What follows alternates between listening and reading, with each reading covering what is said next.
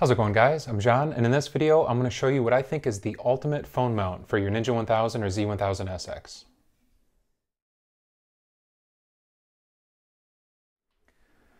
One of the first mods I did when I got my Ninja 1000 was install the X-Grip from Ram Mount, and this is a mount that I've had experience with in the past on my FC09.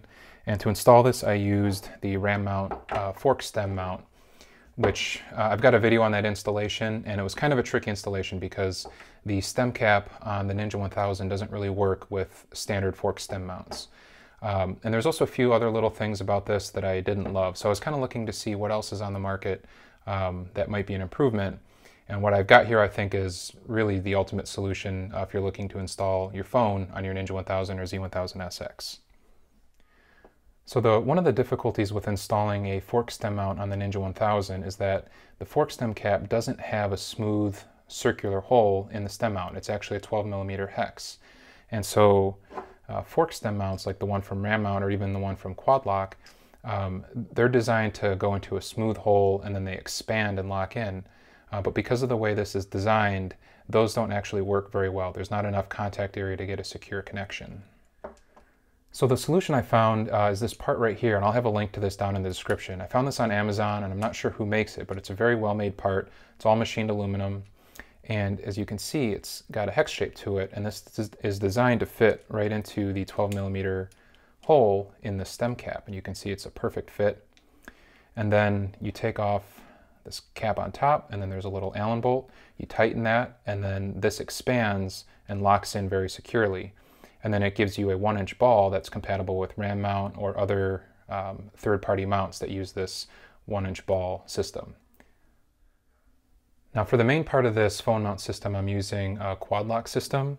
And so that requires either getting a special phone case for your phone, or if they don't have that available, or if you want to use whatever phone case you're using now, they sell these attachment points that you can stick directly onto the back of your phone or your phone case. So for my iPhone XR, this is the case for it. You can see it's pretty low profile, but it does have this little recessed area in the back, and that's what interfaces with the phone mount. All right, now we're going to take a look at the rest of the components that I'm going to use for this phone mount, and most of these come from Quad Lock. The first is the wireless charging head. So if your phone has capability for wireless charging, then when you mount the phone on here, it'll actually charge up. And this has a USB-C connection on the back for power. And it includes two USB-C cables. One's a little bit shorter and the other one is longer. And the cables are specially designed where they have this seal for the part that connects into the bottom of the charger, and that's what keeps it weatherproof. The next piece is going to be this vibration dampener, and this mounts just below the charging head, and it'll help isolate your phone from vibrations from the motorcycle. And although I've never had a problem with it, I hear more and more stories about people's camera systems on their phone being damaged just from the engine and road vibration that they're subjected to when they're mounted on your motorcycle. So I think this will be a good solution to help keep your phone isolated from that vibration and keep it protected. The vibration dampener is going to be mounted on this. And this is a Ram mount adapter that has the 1-inch ball on the bottom, and then it has the Quad Lock mount on top. We're actually going to take off this Quad Lock mount here because we're going to replace it with the vibration dampener and then the charging head on top. And then the last piece to talk about is this short connector arm, and this is a Ram mount piece, and this is going to connect the ball from the fork stem mount to the ball for the Quad Lock mount. All right, the first step of this installation is going to be to remove this original mount from the ball mount so that we can replace it with the vibration dampener.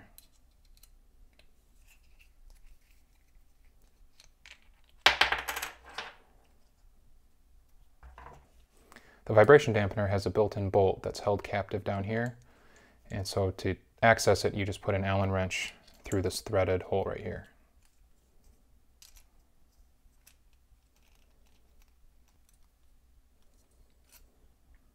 All right, the next step is going to be to mount the wireless charging head, and you can orient this in different ways. In order to remove the phone, you need to press down on these two extensions that are on the side. And so because I prefer to have my phone mounted in landscape, I want these facing up and down. So this is how I'm going to have this oriented on the bike.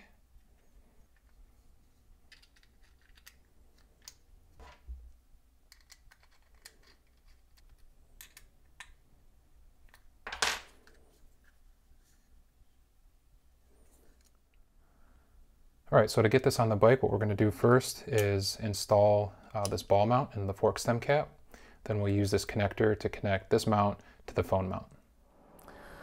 All right, actually getting this thing installed on the bike is going to be really easy. The first thing we're going to do is drop in the fork stem mount adapter, just like that. And then you're going to use a 5mm Allen wrench to tighten this up. Once that's tight, you can see that it's totally rock solid. Then replace the little rubber cap on the top. Next, you're going to use the ram mount short connector to connect the ball from this mount to the ball on the phone mount.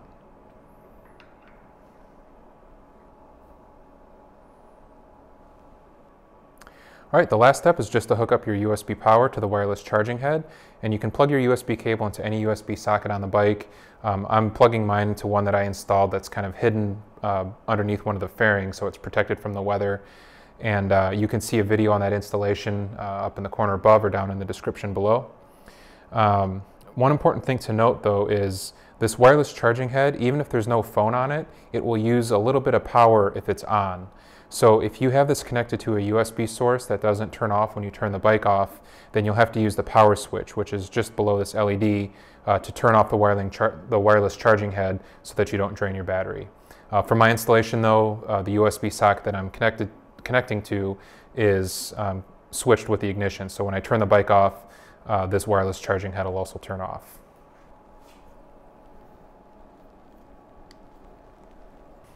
All right, now that we have power run to the charging head, all we have to do is turn on the ignition, and this will turn on, and then you just got to connect the phone, just like that, and now it's charging up.